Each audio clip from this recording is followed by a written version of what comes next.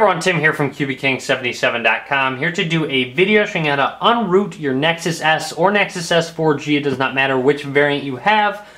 This will put you back to complete stock, how you were out of the box, and also lock your bootloader.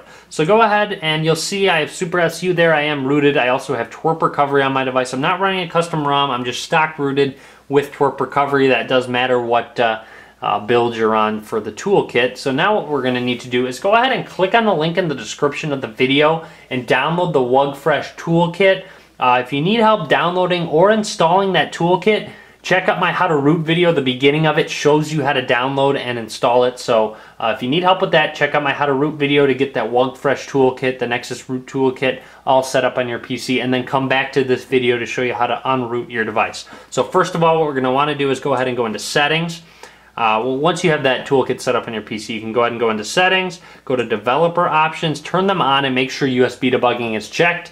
That is one big thing. If you're running a 4.2 custom ROM, go to About Phone and quickly tap on the build number a bunch of times. I think it's 7 times, and then you can go back and you will see developer options there. For some reason, Google decided to hide developer options in Android 4.2. So we are ready to go now. Go ahead and plug your device into your PC.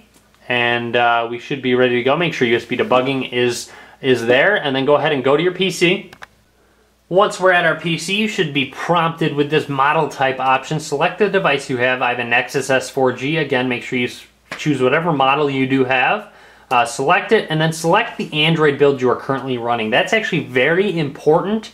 So make sure you select the proper one. Right now, I am just stock, so Android 4.1.1. If you're running a custom ROM, go ahead and select one of those variants.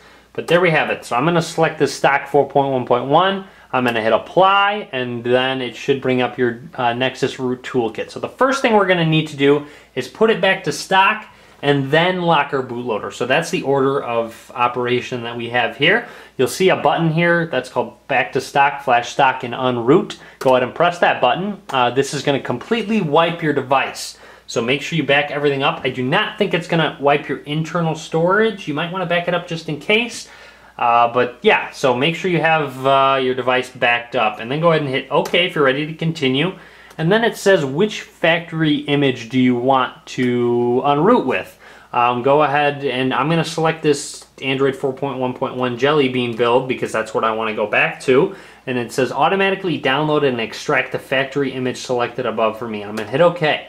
And what's fantastic about this tool is that it's going to automatically find that image file, download it for you, and then extract it for you. So it's fantastic. The download's going to take a while because the file size is pretty large. So be patient with it. Again, you'll see it is taking a bit of time. I'll be back once the download's nearing completion. Okay, so that looks like the download is just finishing. It says 100%, and I think once it is done, it's going to automatically extract it and then go ahead and reboot. It says extracting factory image and then reboot our device into the bootloader. So it's going to get everything going right away. It says initiating, and it says checking ADB status. Again, make sure USB debugging is checked. If you have any issues, you can go ahead and try a different cable. You can try reinstalling drivers. Make sure you have PDA-Net installed on your PC. You can click full driver installation guide up at the top if you need help with that. And it says checking fast boot status and device connected. So there we go. We are in the bootloader, and it says flashing stock will factory reset your device. Make sure you back up your important data and hit OK. So once we hit OK, it brings up this command prompts right here. So once this command prompt's here, it'll go ahead and flash us back to stock. It will take a bit of time writing everything, overwriting everything, flashing the new system. So I'm going to let it run through, and then I'll be back once it is nearing completion. Alright, so it looks like it's rebooting. It says finished. It is now done flashing back to stock. It says wait for your device to finish booting back up. It says it may appear to be boot looping. Just wait. It could take 5 to 10 minutes just because it is just going to go ahead and fully factory reset your device and then boot back up. Since it is factory resetting our device, it'll take a little bit more time than usual. So once it is booted back up, I will be back. Okay, so once our device is booted back up and we are back to our home screen, what you can do is quickly unplug your device real quick and then go ahead and go back into settings, scroll back down to developer options, and then turn USB debugging back on and hit OK. So make sure your USB debugging is checked, and we can plug our device back into our PC. Once plugged in, we can go back to our toolkit here, and then all we have to do is go ahead and click OEM lock. That's not going to wipe any data or anything whatsoever. So just click OEM lock, hit OK, and then that should be it. It's actually a quick, simple command prompt that doesn't take a long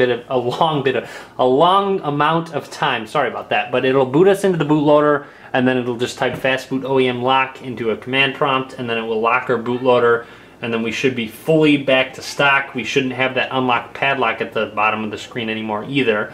So it says device connected, checking fast boot status, and then it should type in the command prompt once it says device connected.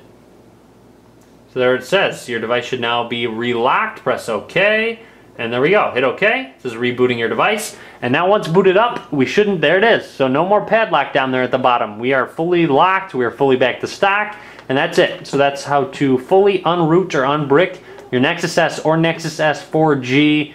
Hopefully this video has helped you out. Be sure to leave a comment. Be sure to subscribe as well. Follow me on Facebook, Twitter, and Google+. All links will be in the description of the video below. As always, thanks for watching. Be sure to give this video a thumbs up.